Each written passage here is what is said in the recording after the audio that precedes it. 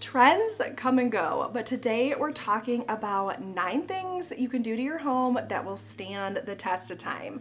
So let's get right into it. The first thing you can do to your home that will still be on trend 20 years from now are built-ins. These are amazing for so many reasons.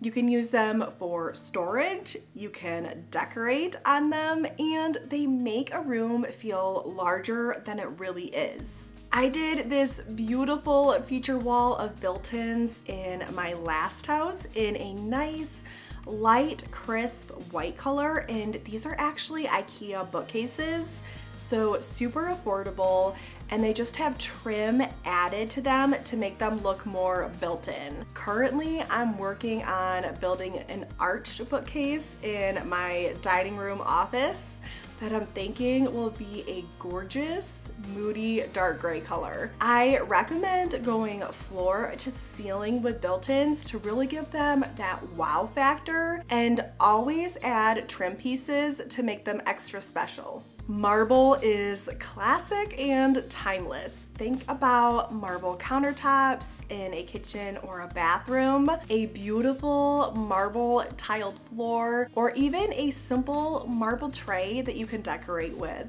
This also includes items that have like the marble effect.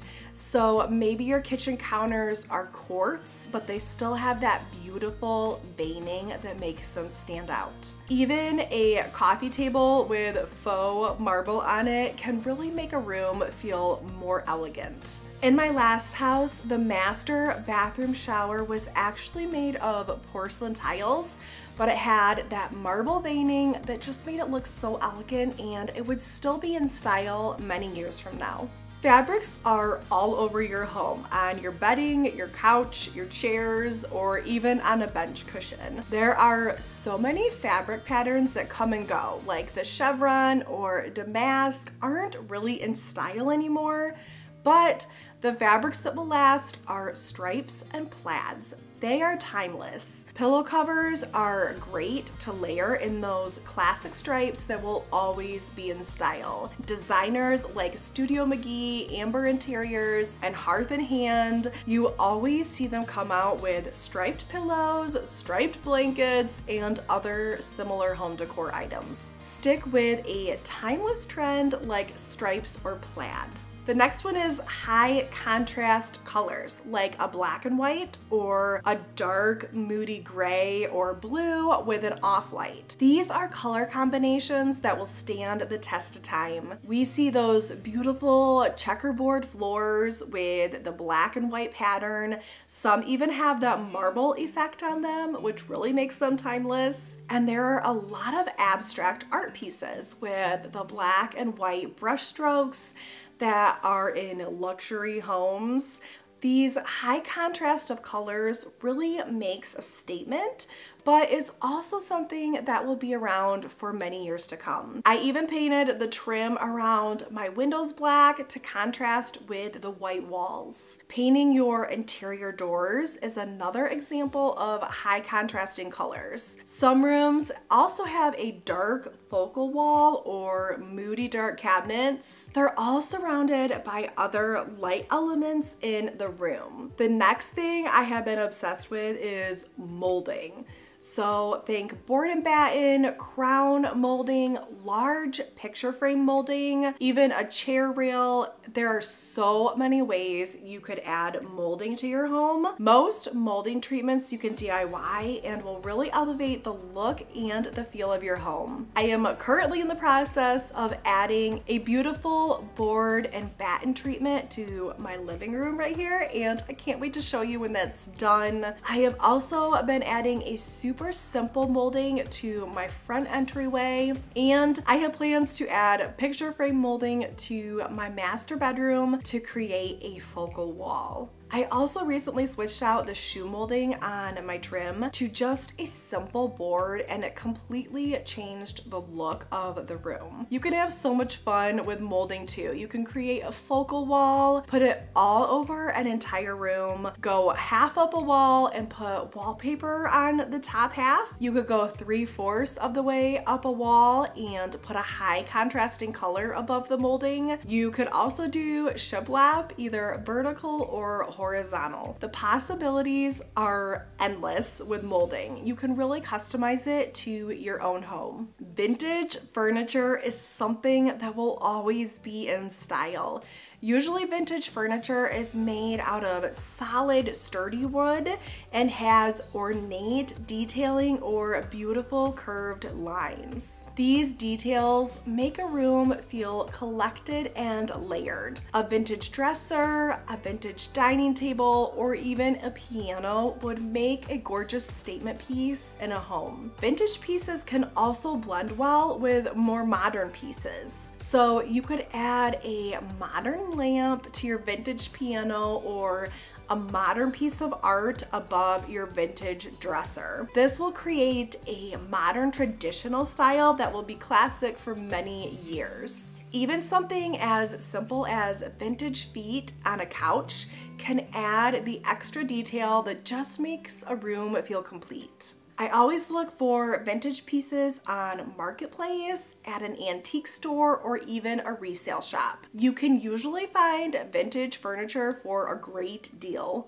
I always go for the natural color of wood in a space, but you can always paint a piece of furniture if you'd like to make it your own. The next design trend that you will love to hear are neutral walls. Stick to white or slightly off-white with a hint of cream. I have to admit, my first house almost 13 years ago now was very colorful. We're talking about a coral orange kitchen, a brick red dining room, and a mint colored hallway. I'm even cringing just thinking about it. It was totally in style then, but would look super outdated now. We even saw the years where tans were in and then grays were in, and now I've even seen people complain about their whole house being gray. If you stick with white walls, you can add in colorful accents like throw pillows, blankets, and pieces of art, and other small home decor pieces. You can also add texture and warmth to your white room by bringing in wood tones, linen, leather, and rattan pieces. As someone who loves to paint her walls, I will tell you that it does get old after a while. Some of the best white paint colors are Benjamin Moore Simply White and Chantilly Lace, and Sherwin-Williams Pure White and High Reflective White. I have a video I'm working on right now on how to pick the best paint colors for your home. The next design trend is Persian rugs. They looked beautiful 100 years ago and they are still gorgeous today. Think of a rug as a piece of art. It really is a statement piece and sets the tone for your room. A real Persian rug is made with natural wool, silk, and vegetable dyes rather than the synthetic materials that we see around today. You can find amazing Persian rugs on Etsy, but they are a bit costly if they are truly authentic. But take a look at some of these rugs. They are just so stunning. If you'd like a more budget-friendly place to find a similar style of rug, there's boutique rugs. Loloi rugs are always beautiful and they mimic that Persian style, and you can find those on Amazon. Other places are Wayfair, West Elm, Pottery Barn, and Rugs Direct. They're all great places to find the Persian rug dupe. Another trend that will never go out of style is organic design. So think of bringing nature inside. Wood is at the top of the list for organic design, and having the wood in its natural raw state is the best.